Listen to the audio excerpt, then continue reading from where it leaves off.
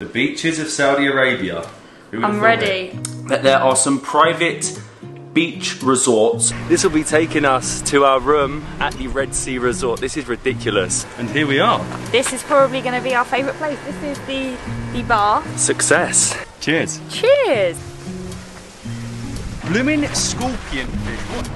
Oh my god, look at that cheese pool. And I bet you didn't expect that you could do this. Right now, Saudi Arabia is probably the most exciting, or one of the most exciting countries in the whole of the Middle East to be in right now. With all of the changes, with all of the projects and the opening to foreign tourists in 2019, it's probably the place to be, and in years to come, it's only going to progress more. But after around 7 days in Jeddah on the Red Sea coast, we still haven't been able to access the beach. Obviously with the rules being that you can't go to public beaches, and in certain hotels only the men can go in the pool or swim in the sea. Women can't go in their bikini or even a burkini. But after doing some extensive research, we have figured out that there are some private beach resorts around a 30 to 45 minute drive north of Jeddah. After doing this research, we found out, being that it is winter as of filming, February the 15th, most of these beach resorts are closed, and the ones that are open cost around 100 English pounds a day just to access, and they take away your phones because they don't want any photos or videos of people in bikinis in Saudi Arabia. But we have found one, and we have decided to book a night. It is actually working out cheaper for us to spend a night at this Red Sea Resort than to go to a beach club for the day. So we are going to be heading in the next 10 minutes, 30 minutes north to... Is it the Red Sea Resort, Molly? Yeah. We are heading to the Red Sea Resort, where we can go to the beach, we can swim in the sea, and Molly can hopefully wear a bikini. I didn't think you could do this in Saudi Arabia. The beaches of Saudi Arabia. I'm ready. I'm ready to check it out. And I'm excited to see for ourselves and also show you guys what it's like there, because I think there's a lot of them. Different. I think there's like 20, but they're literally all closed right now. But I also think that like it's things people wouldn't expect. Like you wouldn't believe that I can get in a bikini, get on the beach, and enjoy I think it's swimming not. around. I don't know. We'll see. I don't think it's segregated from what I see online. There's not like different areas for different people. It's going to be new for us too.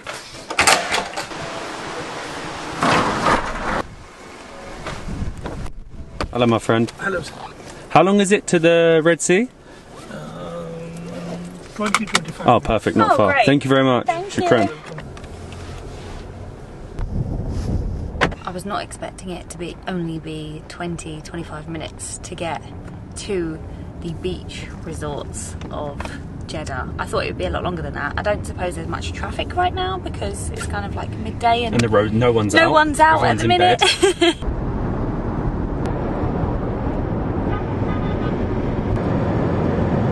So we're actually just driving past the Jeddah Tower, the World Trade Center, where there were plans for this building to be the tallest in the world, taller than the Burj Khalifa. But apparently for the last few years, it's just been like this. It's just been a standstill on construction, and they don't know whether there are plans for it to be completed.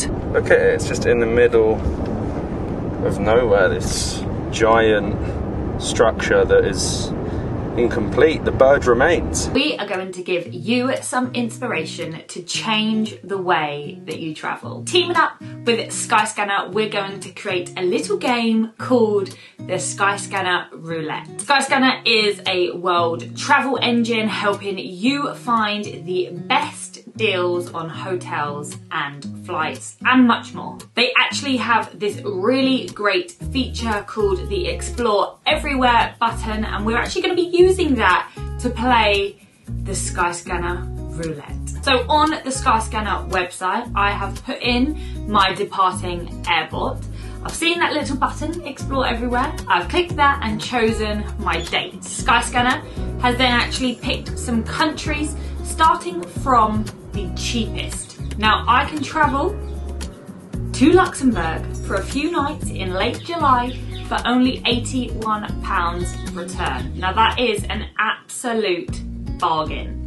You wouldn't have known this flight, or maybe even Luxembourg, as a destination for a few nights existed if you didn't check out the Skyscanner's Explore Everywhere or played the Skyscanner Roulette. It's such a great way to explore new options of destinations, but also to help you find the cheapest destinations to travel to.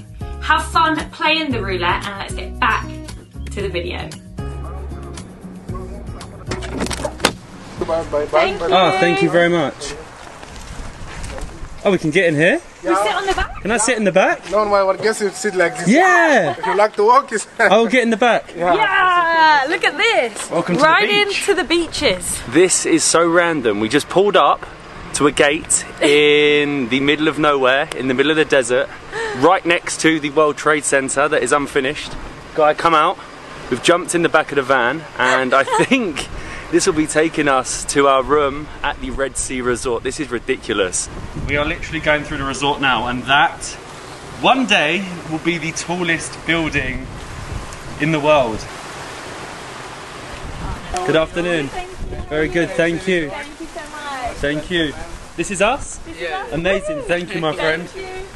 Oh my god, this feels like a proper little holiday. Shukran, thank you very much.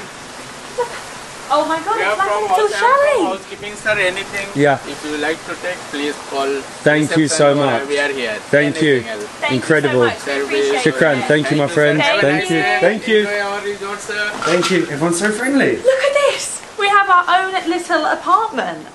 It's amazing. Well, I am very pleasantly surprised. I didn't really know what to expect, but we really do have our own mini apartment. So we have our sofa, living room area with our TV. And It feels very beach holiday. it really does. I didn't know we had our own like kitchen. You They've do some even cooking? left us some biscuits. I won't be cooking. I'm on holiday. Our bathroom in here with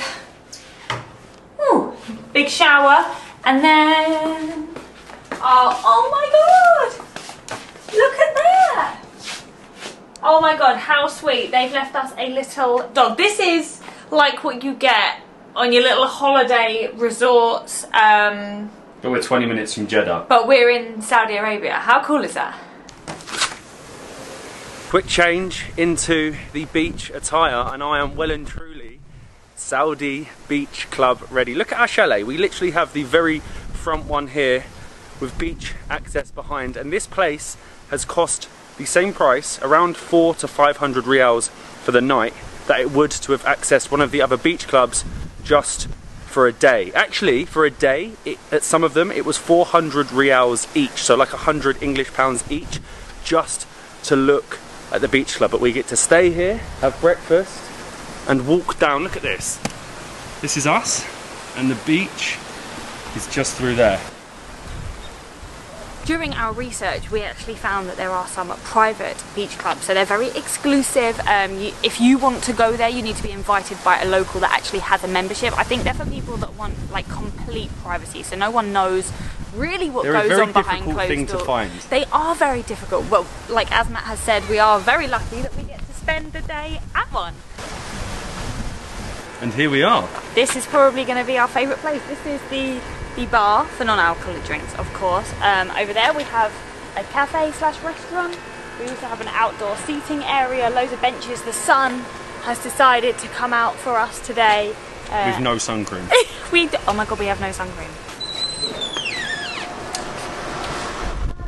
Hello. Can we get beer in here? Yeah. Can we get beer from here? Ah, can we get two? Constant. Two, please. Thank you. That is a good job done. That's okay, non-alcoholic is good. Thank you very much. Shukran. No ice, please. The cans are good. Success. The ice cream shop doubles as a bar. We have a Bitburger? A Bitburger 0% for 23 riyals, so like 5 English pounds for a non-alcoholic beer. But I cannot complain. I'm at the beach in Jeddah, Saudi Arabia, drinking a beer. I think this is the restaurant behind where we'll have dinner. Oh, look at this. The beachfront, loungers, we can swim, Molly can swim. Oh, I like this place. Cheers. Cheers! It's not quite the the same, but the idea that I can be in my bikini in Saudi Arabia on a beach drinking a 0% beer is actually very unique, and I bet you didn't expect that you could do this. And it's not segregated, right? I think we can go... Unfortunately, I have to sit with Matt. Yeah, we have to sit together, it's a shame. This is the life. We have not moved from this position for a good 2 hours. The sun is just starting to come out. It is extremely windy today, and the problem is we don't have any sun cream. We didn't buy any sun cream, so we're hiding in the shade, but because it is so windy, it is freezing under here. A few days ago, I did not think that this would be possible. We were doing so much research to find a beach or a beach club that we could access, and to finally be here, it is just lovely. I think the best way to stay at this one, the Red Sea Beach Resort, I think it's called, is to stay the night. They do day passes, but I think the day passes are only for families, so I don't think me and Molly could get away with it. And there is the beautiful Red Sea. I need to go for a swim, but I've just seen this sign and it says that sea urchins, stonefish and blooming scorpion fish live in this area, and you need to get some protective water shoes, which I obviously don't have. I don't have sun cream, I don't have swimming trunks, I don't have water shoes. You can tell I wasn't very prepared for this. Blooming scorpion fish. What even is a scorpion fish? As someone who doesn't really like the deep sea anyway, the thought of going in there with stonefish, scorpion fish and sea urchins is not for me. I'm only going to paddle here because there's a swimming area further down, and I don't fancy treading on a scorpion fish. What was the other one? Scorpion fish? Or a stonefish. I don't want to meet either of them. But behind is, somewhere over there, the Jeddah Tower, which one day will be the tallest building in the world, overlooking the beach resort. Oh, this is nice. It's warm. Ah, I remember this from Egypt. The Red Sea is actually the warmest sea in the entire world. We actually have a dive shop down the end, so I think lots of people, because the resort is actually really busy, lots of people have been on dives maybe this morning and are getting ready to head out again this afternoon. But I think there's a swimming spot. I'm not going in with stonefish. What was it? Stonefish? Pebblefish? I don't want any of them near my feet. Some sort of scary fish. Most of the people staying here seem to be Western tourists, tourists that are interested in diving in the Red Sea. Obviously, we haven't got our paddy yet, so that isn't us. There is actually a few locals here, so you've got to be a little bit careful with filming, because obviously they come here to escape some of the rules in Jeddah, which you can actually see in a distance, the skyline of the city just over there. Look at that skyline! And the blue water. I can't believe you can actually see all the buildings of Jeddah in the distance. You can actually see the planes taking off as well above us. But you need to get in that water, it's looking inviting. She might not swim, but she loves a pizza. The menu here is actually very good. We got Is it good? a spicy Italian, I think that's bacon as well. Well, beef bacon, being in Saudi. And this was like 50 reals, so 10 English pounds. Do you want some? I want some. You have to swim first. Oh my god, look at that cheese pool. That's some nice pizza, and oh no, the beef bacon is good actually. It's not quite bacon. It's not quite, but I don't think you would really tell. And with the spicy sausage. Felix, we probably shouldn't be doing this, but we've just got back to the room, and this little one, was waiting. Hello, was waiting. Are you coming on my lap? Do you like my Lebanon shorts? Was waiting outside. He's definitely been in here before. Yeah, he seems to know this this room, this chalet. It's a she actually. She knows. I've just seen. Right, oi. No, don't do that. That's not nice. Come on. No one wants to see that. You have to go. Come on, out. Out, out. No, thank you. No. No one licks there. Please don't. Come on, out. Felix, we've decided You've got to go, mate. Oh, stop doing that. Stop licking your bum. Out. The only good thing is, Saudis like cats. If you were a dog, you would be long gone. And I'm probably going to get in trouble for this anyway. Come on, out. Out. Molly, it won't listen to me. I'm not picking it up. It'll scratch me. Out. Go. Out. Let's go. Mum. Out. Oh, we got another one. Hello. Come on, out. Out, out, out. How are we going to get it out? Come Pick on. it up. Felix. It's a girl. Come on. Oh. Right, come on. Oh my Felix. gosh, look at this one. Hello. Oh, you're angry. Oh, it's okay. We need to get it out. Come on. That was impossible. We literally only just got the cat to leave, and then it left, and then the other cat that was outside tried to attack the cat that we had in our room, but we are now walking to catch the last little bit of sunset, and for some reason absolutely everyone goes back to their room really early at this resort. I presume they've been out diving all day, or they're just like, you know, a little bit lazy, but it looks like we're gonna get a good one. Oh, this is nice. This is a nice place to sit and watch the sunset. I have to say, it gets a little bit chilly.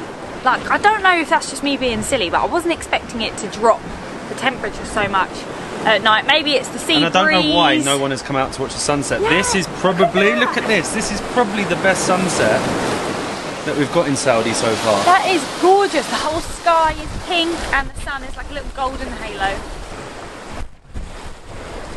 It's actually mad to think, just there, that dot in the distance is the bright lights of the city of Jeddah, and we are literally, I would say, a 20-minute drive, and it's like a little awaited. It seems like we are the only ones at the resort having dinner. I think because you have your own cooking facilities, everyone cooks in their room. Cheers. Cheers. Another 0% Big Burger. Does the job. I mean, what's this cup though? Look at this cup. I like it. Like a little jug. This screams 0% this cup. Thank you very much. Oh, amazing. Thank you so much. Thank you. Wow. That is a big burger. That is a huge burger. Thank you, my friend. Burgers, beer, bacon, and beach clubs.